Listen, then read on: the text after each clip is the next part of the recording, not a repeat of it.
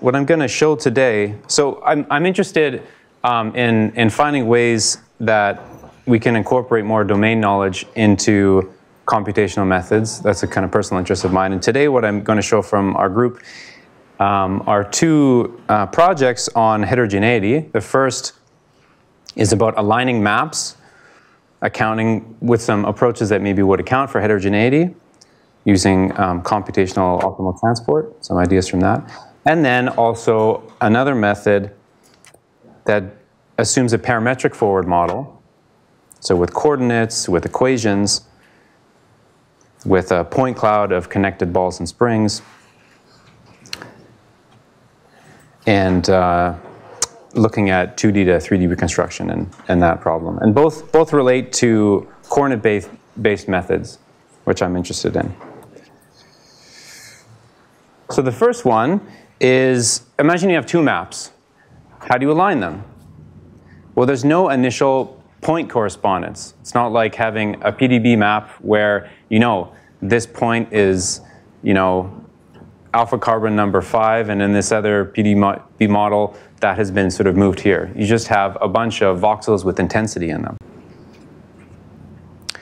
And furthermore, with maps, there's bits and pieces of heterogeneity. This work is the main work of another PhD student, Aryan, and these are some of the other people involved.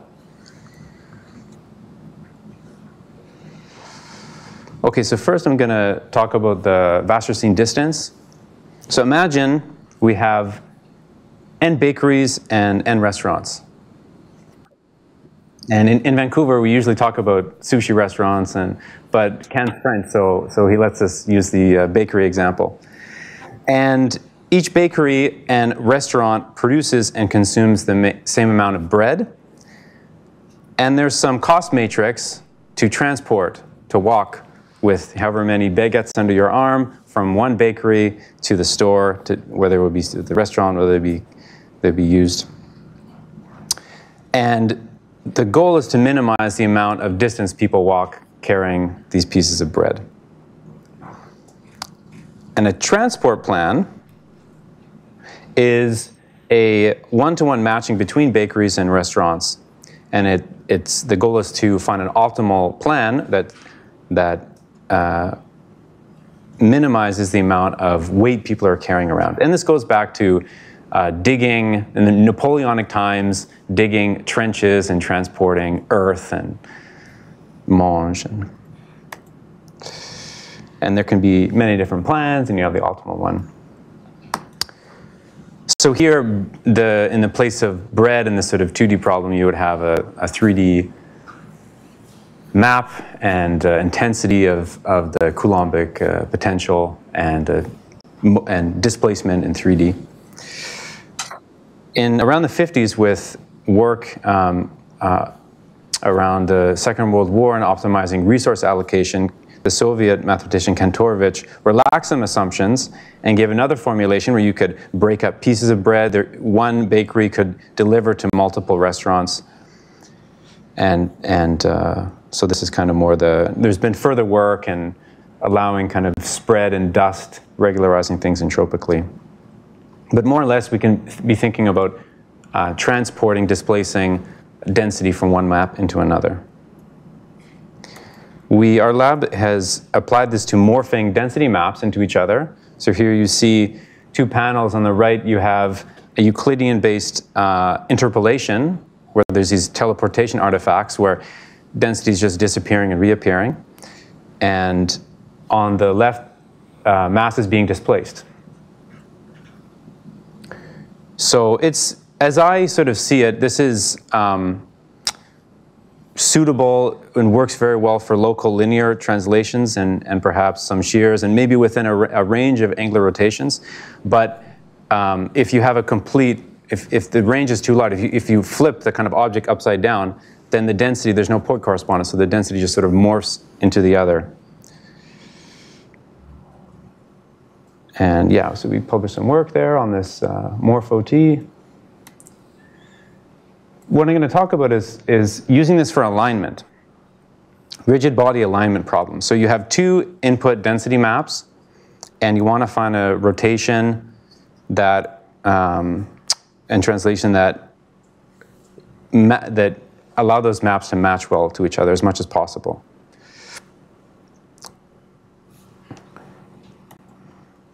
And there's been, there's different methods out there. There's an interesting paper called Vesper, a method that compares different map-based alignment metrics that use correlation. Many of them use correlation. You can also work in Fourier space and do correlation. And there's people often use this built-in command fitmap in Chimera. But the space that you're exploring, the rotational space, can explode if you go to very high resolution. And there's a high potential for getting stuck in local minima. And people might have encountered that when trying to align a map. If you maybe get one helix off, it sort of locks into something else that only searches over a finite range. And so what did we do? So one more idea about some notation. Let's say we have our transport plan between some distribution x and y, and with our Kantorovich formulation, x3 displaces its density to some to y1 and less to y2 and 3, and the most to y4. So we'll have an assignment, we'll call it as being assigned to y4. And that's the idea that we're using to have optimal transport give a point assignment.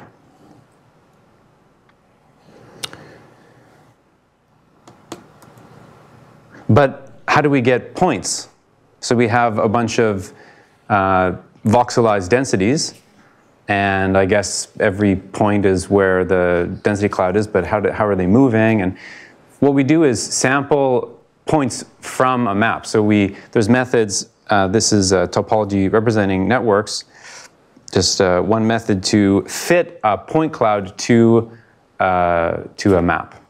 And you fix the number of points you want, 100, 1,000, and they get diffused into a density.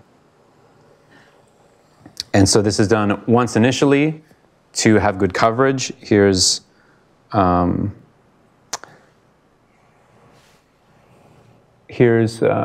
it works. So we have some initial number of steps, some initial sampled points. This is our background map that we sample from. So we fix how many points you want to sample. And then we iterate through sampling some random point and then computing its rank, what points are close by. And then based on that, that defines how that point is displaced. So points are randomly sampled and then they're displaced based on where other points are. And then these are some weights that control the step.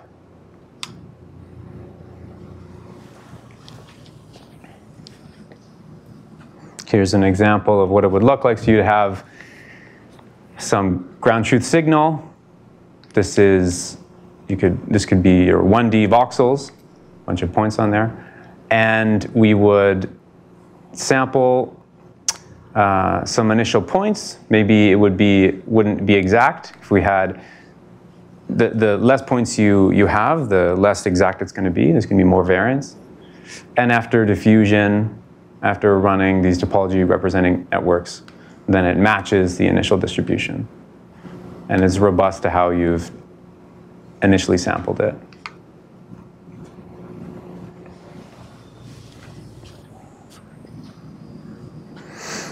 Okay, so now this is an outline of the algorithm. Let me walk you through it. So we have our 2 point clouds that we sampled with that topology representing network, and a running estimate of what the optimal rotation is. And we just initialize it at the identity. The optimal transport plan is computed. Every time the rotation changed, that optimal transport plan would change. So this is depending on what rotation you have. This is the optimal alignment. And then you select one point randomly. This helps with, it makes it stochastic. It helps with not jumping out of local minima. And get the point correspondence for one point. And then take a gradient step that that is in the direction of lowering that Euclidean distance of the point correspondence. So a little picture here. Here's our 2 point clouds that have been sampled on maps, from 2 maps. And if we zoom in some area, we have some 1 point here. We just happen to sample that 1 point. We have our transport plan that we computed from these 2 distributions. And that's the point correspondence, and then the rotation changes to take a step to along that gradient in that direction. And so the learning rate is quite small, and the steps are, if on the order of angstroms, they're 10 to the -3 or -4. And there can be some saving on the transport plan. It doesn't have to be computed from scratch. It can have like a warm start from the previous step and then be further refined with some sinkhorn iterations. Okay, so what about performance comparing with Chimera's fit map? So first, what is the what's being compared to? What's the axis? So we choose some fixed axis, whatever direction, and then we apply a rotation away from ground truth. So we're aligning, the same map to itself. So we rotate it away a certain amount of degrees, and then see if we can recapitulate the ground truth alignment, what the angular difference is after it's aligned. So there's a few regions here. There's a region at low deviation where both methods are able to recapitulate the ground truth rotation to find the correct rotation. Then there's this region where Chimera has high residuals and AlignOT is still able to find the rotation. It's a stochastic algorithm, so there's some spread. And so sometimes, it depends, sometimes it does, sometimes it doesn't. And then after a certain point, when it's rotated too far away, then both are performing poorly. What does this mean? This means that there's a larger range that we can seed alignments in.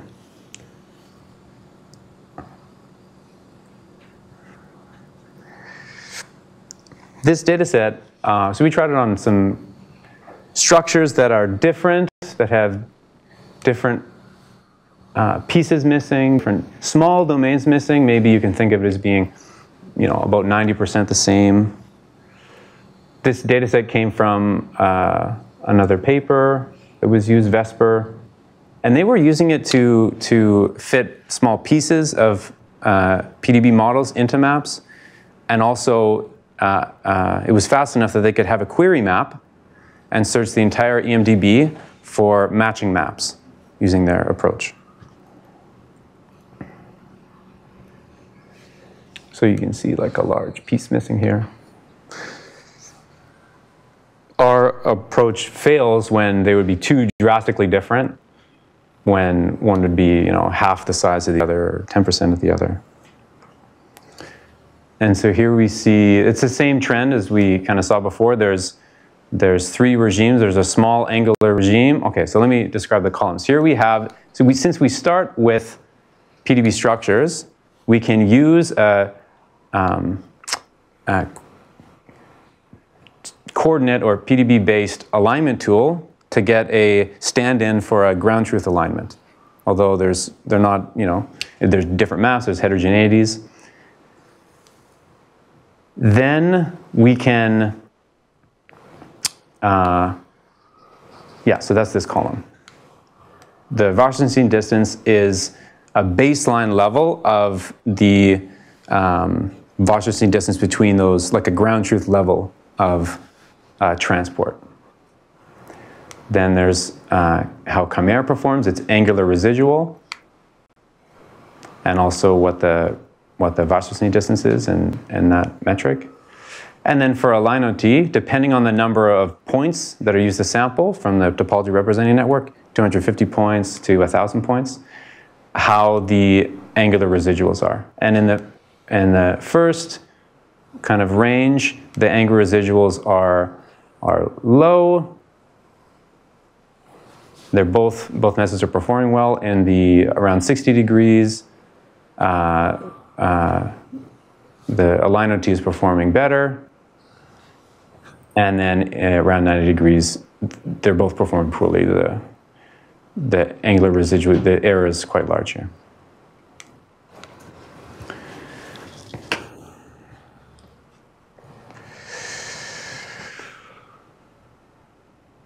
Yeah, so here's a cartoon that explains, it shows a picture. Here's the aligned structures from the PDB, from MM-Align, alignment with chimera, where you see it's not getting it right. Some disagreement there. And these are the point clouds that AlignOT, that are unassigned, that AlignOT learns to rotate, and this is the final rotation. So that's a handpicked example of success. The runtime, it's, we're working on optimizing this. Chimera take is very fast, so it can take less than a second, half a second, something like that. It's not really a fair comparison because it's benchmarking something that is in a plugin and might have some overhead compared with running things in a different environment. But as a ballpark, for 1,000 points, it takes a while. It takes a minute, under 1 minute. It scales quite dramatically with points. 250 points is 5 seconds. The convergence isn't optimized, so it's, these aren't numbers that stop in a smart way. They don't have early stops when the loss is plateauing. So we'll see how fast we can get this. That's some of the things we're working on right now. We put in MorphOT into Chimera, and we want to also port AlignOT as a plugin for Chimera. There's good documentation for how to make a Chimera plugin, at least if things are in Python, and to further work on the optimization and enable parallelism and take advantage of that. Sinkhorn can be sped up, for instance, on the GPU. Some of the matrix multiplications can be done in batch. There's independence between them. And then to extend to partial OT when there's a small piece in a larger reference map. They have different mass. So this is part 1 on AlignOT. And as part 2, this is, so first of all, this part, it's still very much in its early stages. This is definitely not a problem I have cracked in any significant way. Oh, I pressed something on the side here. Okay, I turned off it. Now I turned it on. But I'd like to present some preliminary work and hopefully have some fruitful conversations with you this week and get working on the whiteboard and take advantage of being here in person.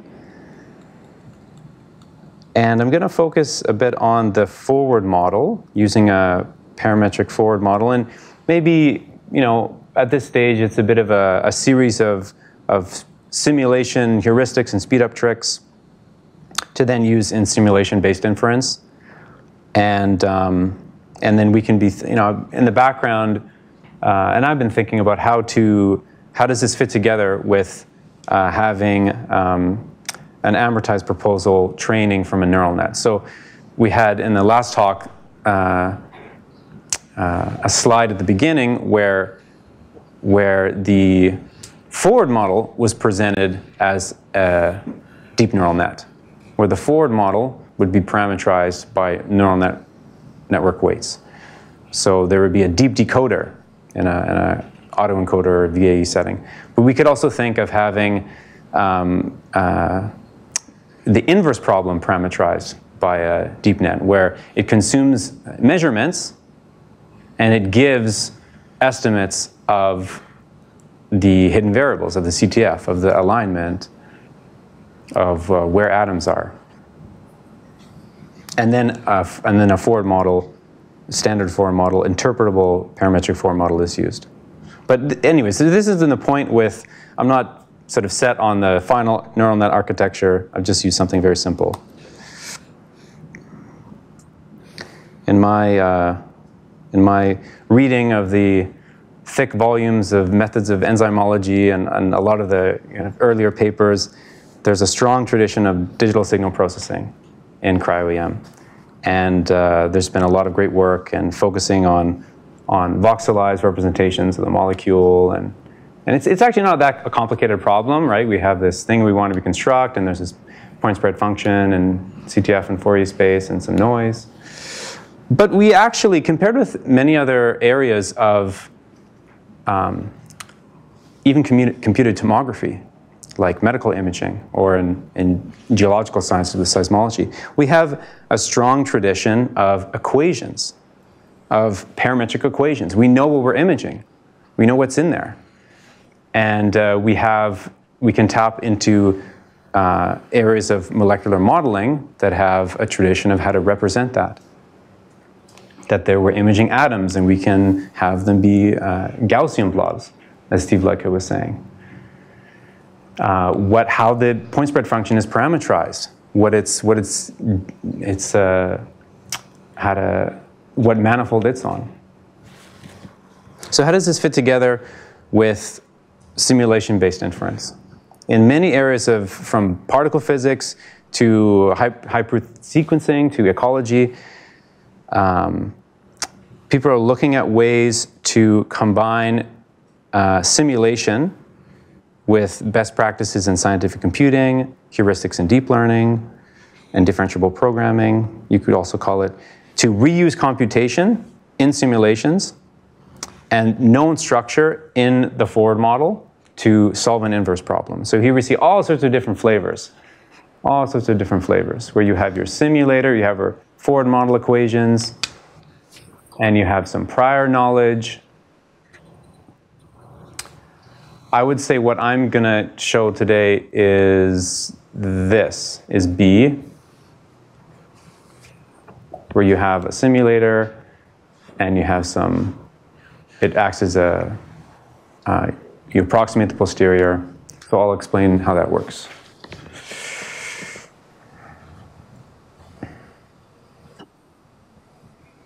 And I would see what I'm working on, I'm very much inspired by Steve's work and definitely some work that Ellen and others at DeepMind published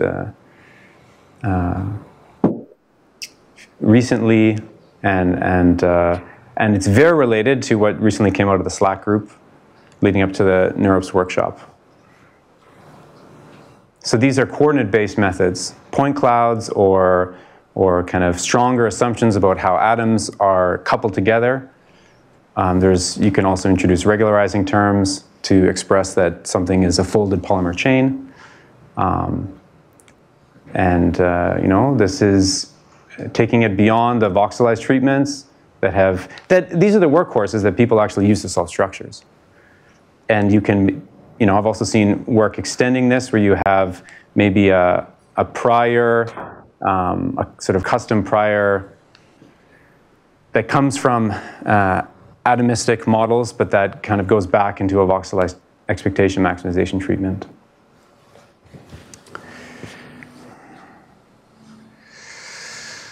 Okay, so I'll talk about the forward model I'm using. It's a very simple form based for heterogeneity, based on balls and springs. So we have, it's a point cloud. It's not necessarily atoms with it's not an fixed bond links. It's not really molecular mechanics term so much.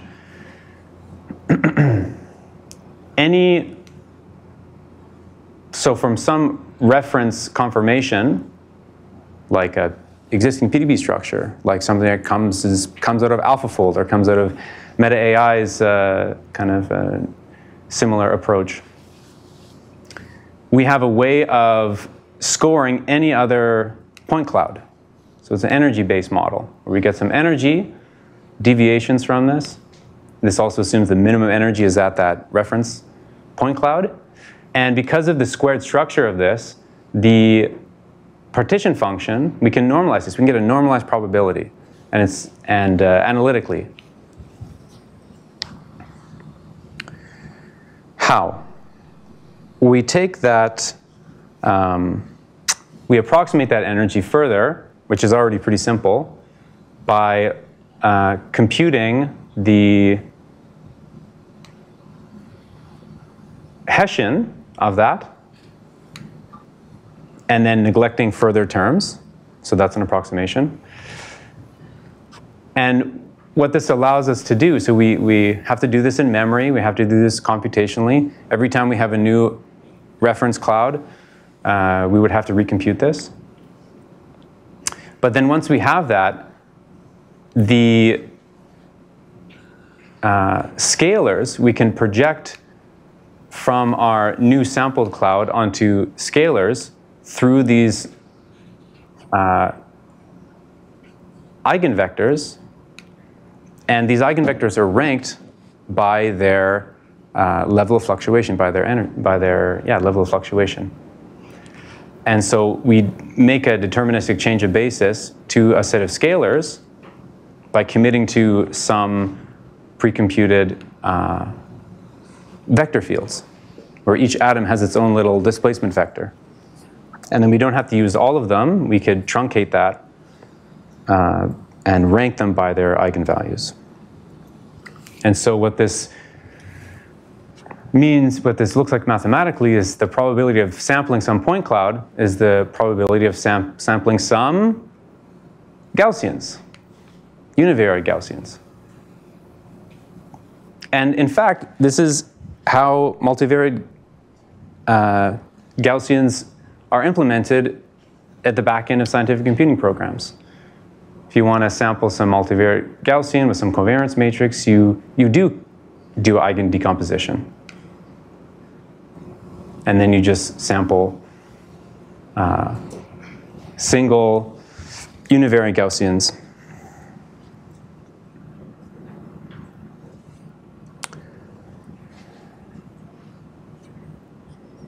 So what does this mean back to our picture, our cartoon here? We have some point cloud, some reference point cloud in black. From that are computed our normal modes, our anisotropic normal modes, are from our ball and springs model. We only choose a finite number of them. Here I've just chosen one to keep it simple. And then Gaussian scalars sampled, and that would be different from each image, and there's perturbations along that component. And if you want to express more heterogeneity, you use more eigenmodes.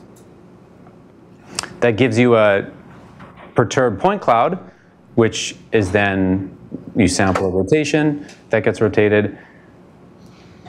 I wrote a fast projection kernel to numerically do the projection of a point cloud and evaluate Gaussian blobs in a 2D array. And then there's just regular Fourier convolution for the CTF and noise. And I just used this data set that was the same one used in the DeepMind paper. It's a kinase. It's a very small protein, so I don't even think you could actually solve the structure experimentally with such a small protein. This is another look at what I just explained, the forward model. So we have our Gaussian scalars that are sampled. Here it's written n-dimensionally, but this would be single for one component. there's an additive perturbation along that precomputed mode, depending on what that sampled Gaussian scalar is, this heterogeneity scalar. This is tying together all the atoms. A rotation is sampled. I just worked with a 2D in-plane problem to start with. And so the rotation about the z-axis comes from that sampled rotation. And then there's a sampling of the clean projection, or a deterministic computation of the clean projection, sampling of defocus, making the CTF kernel, and then the convolution in Fourier space. And here I also put in, I'll talk about that later, some Fourier cropping. As noted by Steve and Muyuan Chen in their paper, and also in Benjamin Himes and Nico Grigoriev's paper, multi-slice cryo-EM paper, we can take advantage when we work with a Gaussian kernel for point clouds. We can take advantage of that it's spherically symmetric, and when you rotate it, it's still a sphere. And so we can do instead of numerically evaluating this in a 3D grid and numerically, and then interpolating, and then numerically summing through an axis, we can do one of the steps in math and do this integral over the z-axis in math, which just evaluates to the same constant, so it's just dropped. So what this means is that from a point cloud that's been rotated and perturbed, we can quickly evaluate just over a 2D array.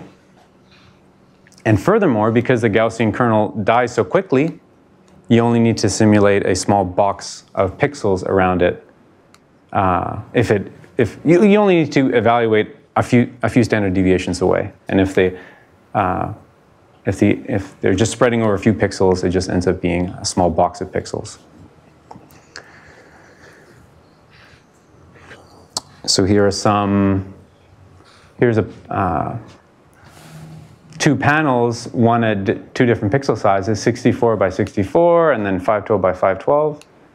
And depending on how spread out the atoms are, right, so how magnified you are going, how much damage there's been, how much spreading there is, you have to, if you choose to go to a few standard deviations away so that the Gaussian kernel is evaluating is getting killed off, is only 1% or 0.03% of its peak value, then you need to take a patch bigger and bigger sizes. And if you have a lot of pixels and very, very small pixel size, then you have to extend it. So is this numerically feasible? And the motivation here for getting this at the microsecond range is to be able to do simulation-based inference where you need to evaluate the simulator all the time for Monte Carlo-based methods, for end-to-end differentiable methods, where every gradient step you want to be evaluating the simulator.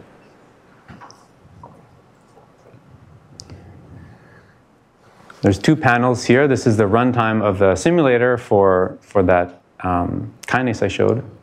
And here you see there's a pre-computation step that's just done once. And then this would be done every time there's new latents, new defocus, new rotation, new A&M deformations, new heterogeneity. And I can get it down to, for patch sizes, you know, in this range, there's a sweet spot where it's under, you know, it's 50 microseconds, under 100 microseconds. And then this pre-computation is also just very trivially fast. And this helps speed up. This is pre-computation that's done to help with the vectorization over atoms.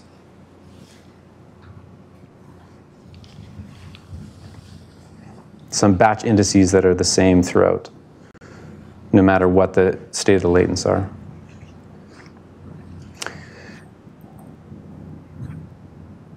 Okay, one remark about Fourier cropping, and this is just one approach to coarse graining the forward model. We could think about other approaches to coarse graining in the forward model are representing how many Gaussians you would have, for instance. You could coarse grain and group together things and represent them at a lower fidelity information. this is nothing new in cryo-EM data analysis, but how do we use this with a neural net? Because if we're going to Fourier crop, then we have a different grid size, and would we have to retrain? So the Fourier cropping happens in this step here, and I'll show some results, some initial results where the highest resolution is at 64, and there's these two intermediate regimes.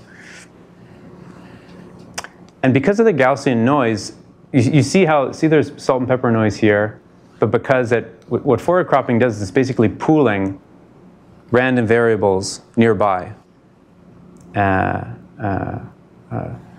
Fourier crop is like a big top hat filter in Fourier space, so it's getting, a top hat filter is going and convoluting, and in the case of going half the amount of pixels down, 2 by 2 patch is being averaged together.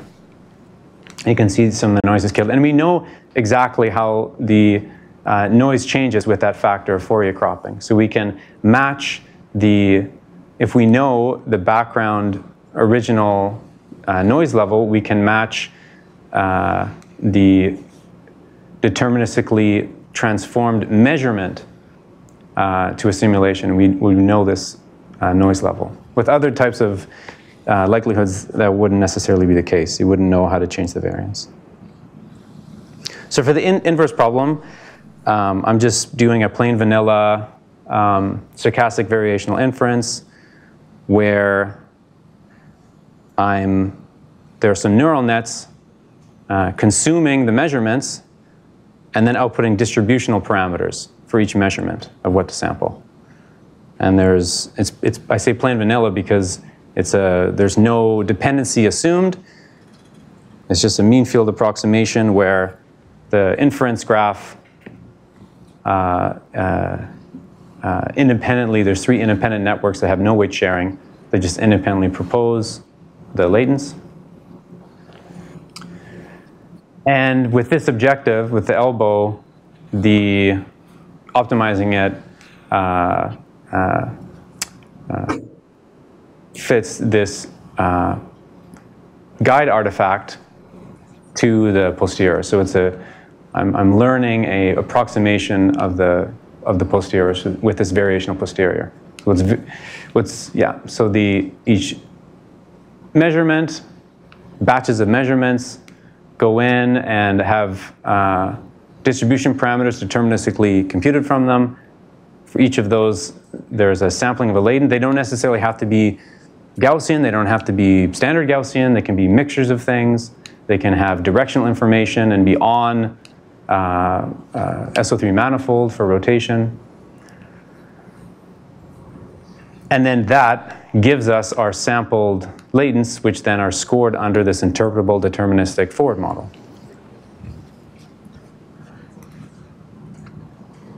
Here are some initial results for pose, predicting uniform pose, and then pose and the heterogeneity. Okay, so there's 3 regimes here. There's Fourier cropping happening in this. This is just on pose. And so what's happening in this regime is that the elbow is being optimized where the simulation is coarse graining things and matching with a coarse grain measurement. And at the end of that, this is on synthetic data, so we compare the ground truth against the sampled values. And we see some sort of contours on the diagonal. There's also these off-diagonal peaks that get more pronounced at the medium resolution, but start to become less populated at higher resolution.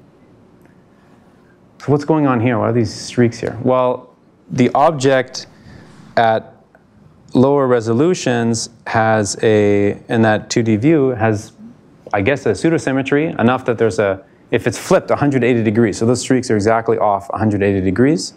There's basically 2 streaks that are wrapping around and making 3 lines. And when this is flipped 180 degrees, there's a little blip in the likelihood for a local minima. It's also a 2-component mixture.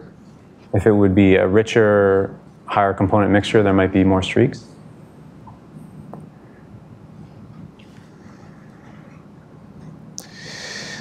Okay, so now for joint, well, it's not, yeah, joint A&M and pose. It's joint in the sense that in the end you're getting at predictions for both, but every gradient step updating parameters for both heterogeneity and pose, I think it's not working for me, and I think it's not working because the variance of one is on a different scale. And so its signal of what direction to go and is swamped by the other latent. And so what I had to do, and I got this idea from CryoDragon 2 of having these frozen regimes where you fix and you use your estimates from one latent and train the other, and then fix one and train the other. So this is at the end of jointly training for predicting pose and A&M, the correlation, so there's some spread. You know, if you look at the contours, there's mainly diagonal, highly populated diagonal, and here we see for the A&M.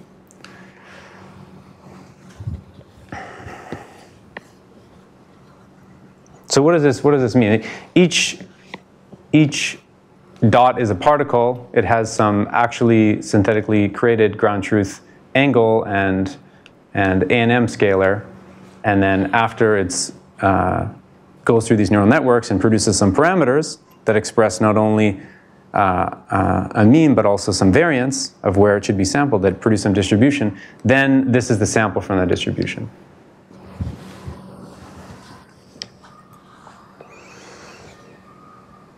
In conclusion, I've showed a forward model that yields a trace, yields a set of latents and some probability and their probabilities.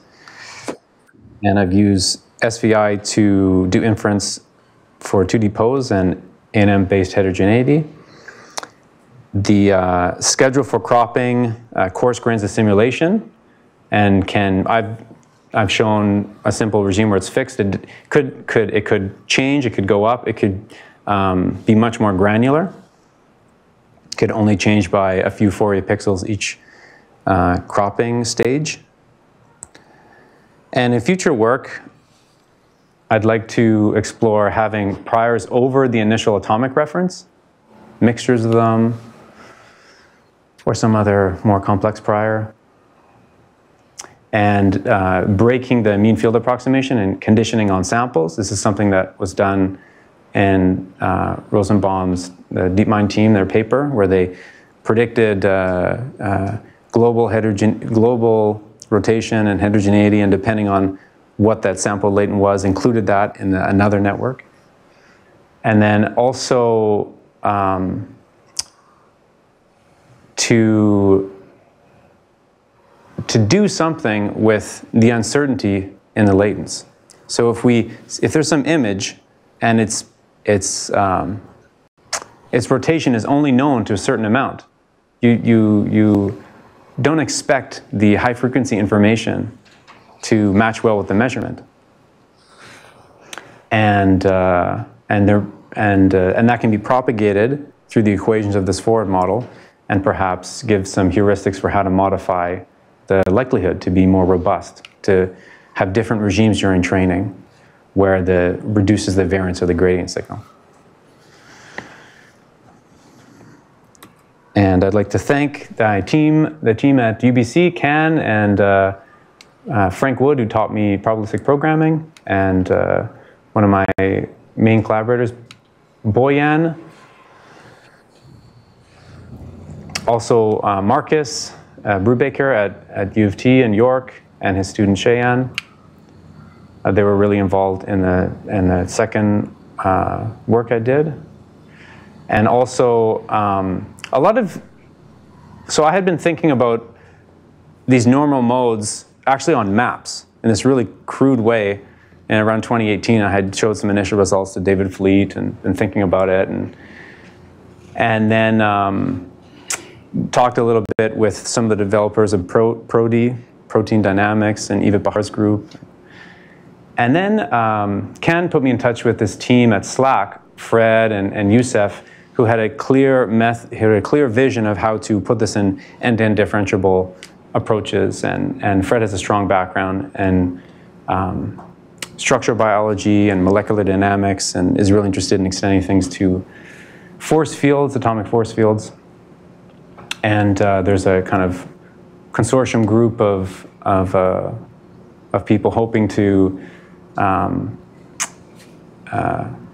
develop computational methods in a way that can have some reference data sets and methods that you can take and swap components of them and invent new ones. And that's part of this computational single particle imaging consortium that Nina and Fred and others are pioneering. Okay, thank you for your attention.